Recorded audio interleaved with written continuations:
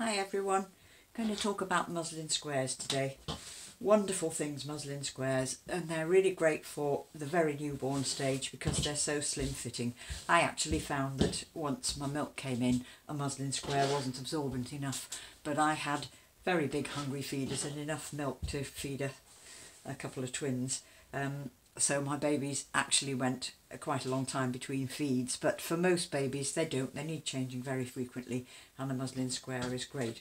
This is a 70 centimetre square, which is a sort of fairly standard size if you're going to use them as nappies. You can get 60 centimetre ones in the shops, and I'll show you how to do those as well later. 70 centimetre square is obviously far too big for a tiny baby. So initially all we're going to do is fold the corners in to make the square smaller.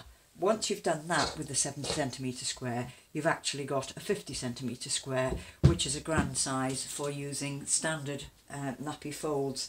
I think probably the most popular one for newborns is the bat fold, because it folds up really neatly. To do the bat fold with the muslin square, fold the nappy, the square that you've got, in half, pull one corner out so it joins the other corner that way, flip the whole thing over and fold that bit into a pad. Now what I like to do with these for a newborn is fold that in again and fold that down, because it makes it just a little bit narrower. So fold that in again, fold that bit down, just makes it a bit narrower around the waist, so there's not quite so much. And it goes on just like your normal terry would go on. Up, pull across, oops, pull across there, use your nappy nipper. Don't forget to pull down really hard on that bottom one and tuck in around the legs, and there you are.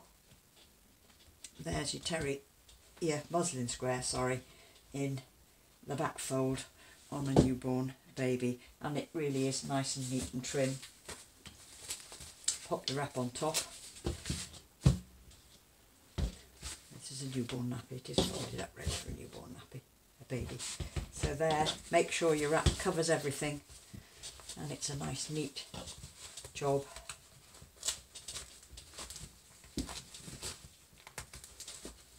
For a newborn, just make sure everything is tucked inside that wrap, so nothing is on. I haven't adjusted the rise on this, so you need to adjust the rise a bit more.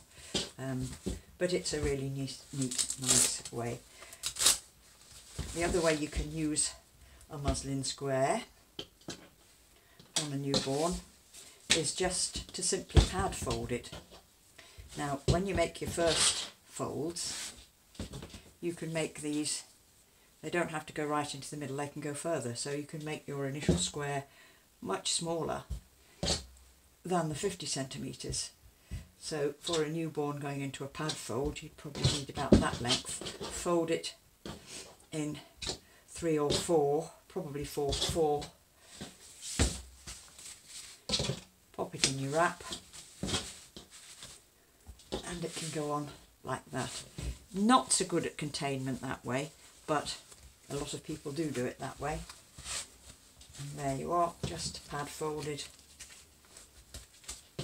and you're all done. Make sure everything's tucked down inside, and you're all done. And the other fold that you can use, again, go back to your open and just fold your 4 corners in. So we're going back to the 50 centimetre, what will end up as a 50 centimetre square. So we're there, and we can do the kite fold for that. Fold in, but fold well over, so about 2/3 of the way across that one, so you've actually got triple layer there. Fold down, fold up, thank you baby. Get the back of the nappy, the top of the nappy, round about just either above or below the umbilicus. It doesn't matter which, but the umbilicus either needs to be fully covered or fully uncovered. There, pull in as you pull that first one up, so it goes neater between the legs. It saves a bit of folding in there. Cross, across, across, nappy nipper on. This is incidentally my favourite one because it's best for container. Pull down hard on that nappy nipper, tuck in again, it's already partially tucked it in, tuck in again, there, wrap on the top, and that one to me is the neatest one, but everybody has their own favourites. It's the neatest and simplest one, and it's good containment because you get a good close fit round the necks. Make sure that your wrap covers everything. I'm going to adjust this wrap, so we'll put it on the smallest fold. This is a newborn. This is a size 1, small size, and wrap.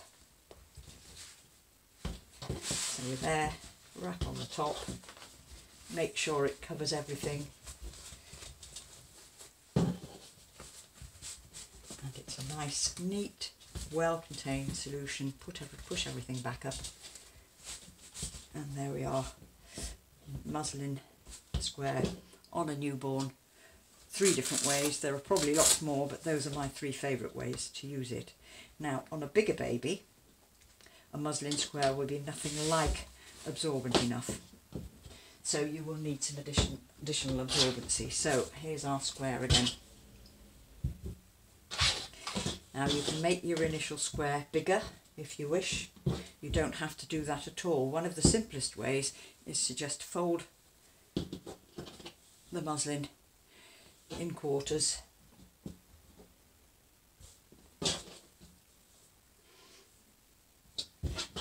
and make a pad, but you will need more absorbency than that with a bigger baby.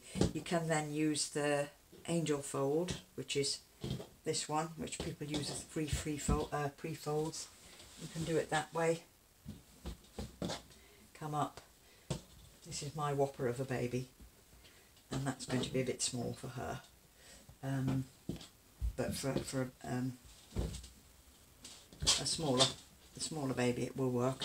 What you do need to do with the muslin with bigger babies is you need to use some sort of boosters. Now you can either use a terry boost and just fold it up in the nappy, whichever way you like, fold it up. So let's say I'm going to do the kite fold with this. I've got a really big baby this time, so I'm going to use that full 70 centimetres, and I'm going to do the kite fold.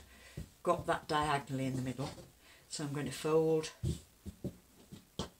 into the middle, fold into the middle, fold down the top, fold up the bottom,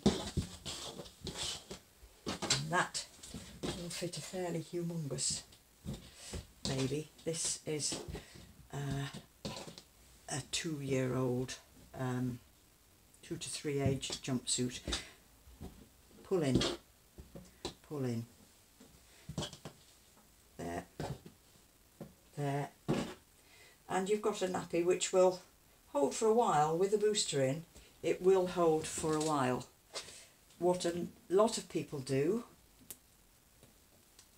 is, rather than folding up the booster inside, I'll take this one out because I've already folded, but assume that there's no booster inside this, and just, no, I will take it out because we're going to use that as a booster. So fold your kite as you would normally, there, and use a standard insert or booster just as a pad wherever you need it, more towards the bottom for a little boy, in the middle for a girl.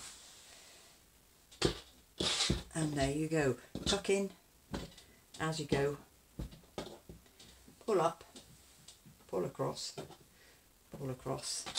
and it's another way of using muslin as a holder for an insert. You could put 2 inserts in. You could use it like as you would a pocket nappy, and of course you wrap over the top. Put it the right way around. And there you are. So various different ways to use muslins which are neat. Just always make sure that everything is tucked inside, and inside. Check behind as well.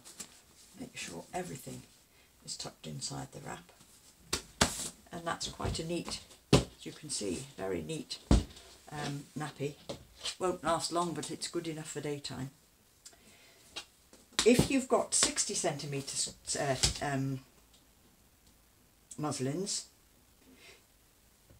you probably need to use two together. If you're going to use them on a tiny baby, you probably need to fold two together. I can't actually demonstrate here, but I could demonstrate with a 60 centimetre terry.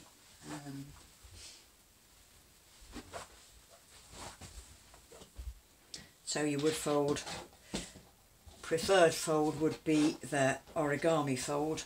Imagine this is a standard 60 centimetre muslin. Origami fold, back fold, whatever it's called, whatever you like to call it. Pull one corner straight across. As you go, it will bring that triangle up. Fold into a pad, and that will fit on a newborn fairly well. Up, tuck in. It will obviously, a muslin would be a lot neater and less bulky than a terry, but that's how you do it. You can also, of course, pad fold. Find the length that you need. Now, that is probably going to be too long, so you would need to fold up shorter, maybe like that,